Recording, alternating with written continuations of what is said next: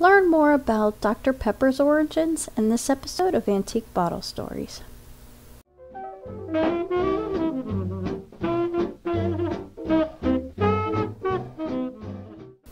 Dr. Pepper is the oldest major manufacturer of soft drink syrups in America, beginning in 1885 in Waco, Texas at Morrison's Old Corner Drugstore.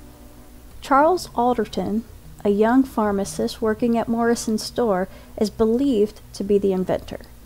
Alderton spent most of his time mixing up medicine for people of Waco, but in his spare time he liked to serve carbonated drinks at the soda fountain.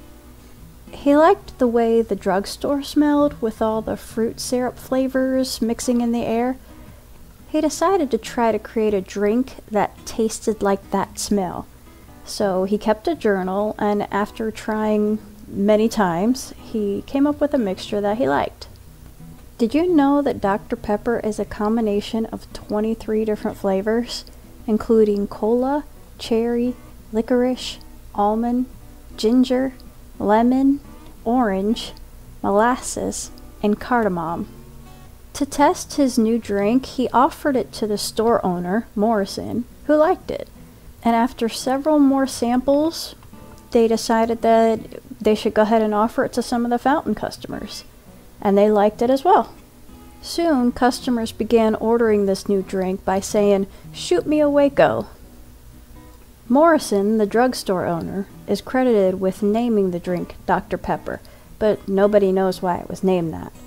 The Dr. Pepper Museum in Waco apparently has collected over a dozen different stories on how the drink became known as Dr. Pepper, but nobody really knows.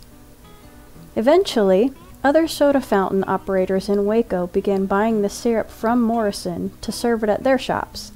Pretty soon, the demand became too much, and they could no longer produce it at their soda fountain to supply the demand. Robert S. Lazenby, a young beverage chemist, had also tasted the drink, and he liked it. Alderton, the inventor, was more interested in pharmacy work at this point, and he suggested that Morrison and Lazenby go ahead and develop it further. In 1891, Morrison and Lazenby formed the Artesian Manufacturing and Bottling Company, which later became the Dr. Pepper Company. This building is now the Dr. Pepper Museum.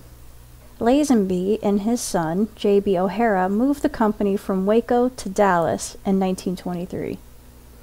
In 1904, Lazenby and O'Hara introduced Dr. Pepper at the World's Fair Exposition in St. Louis.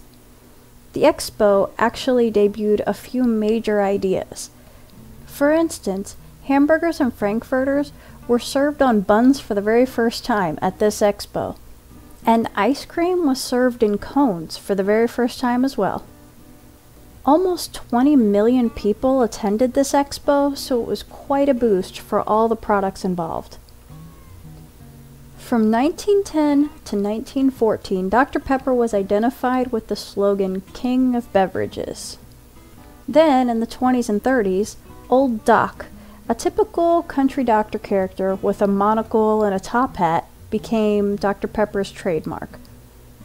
It was during this time that researchers discovered that sugar provided energy, and that the average person experiences a drop in energy and blood sugar levels during a normal day around 10:30 a.m., 2:30 p.m., and 4:30 p.m.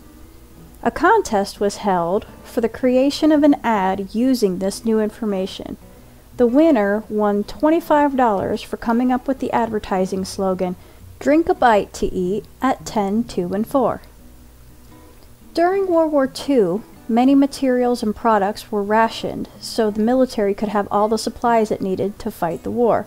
Sugar became one of the key items that the U.S. government restricted due to its usefulness in creating explosives. Soft drink bottlers drastically had their sugar supplies cut back. Dr. Pepper's belief in soft drinks being an essential part of a person's daily diet, and armed with the studies about the energy levels dropping during the day, they took the matter to the rationing board, saying that Dr. Pepper and all soft drinks were essential to helping workers perform at peak performance. After hearing the evidence, the rationing board agreed and gave carbonated drink bottlers a quota for sugar, allowing them to stay in business and continue making their sugary drinks. My bottle is dated 1946 and has the 10-2-4 clock on the back. I also wanted to point out that the period after Doctor in the logo was dropped in the 1950s. Apparently, looking around on the internet, I found these recipes from the 50s that encourage you to try Dr. Pepper hot. Like cider, I guess? I'd never heard of it before. Have you? I just thought that was interesting. So, next time you're feeling really tired and less energetic than normal, remember to check the clock. Apparently, you might just need a Dr. Pepper. That's it for this episode. Thanks for watching.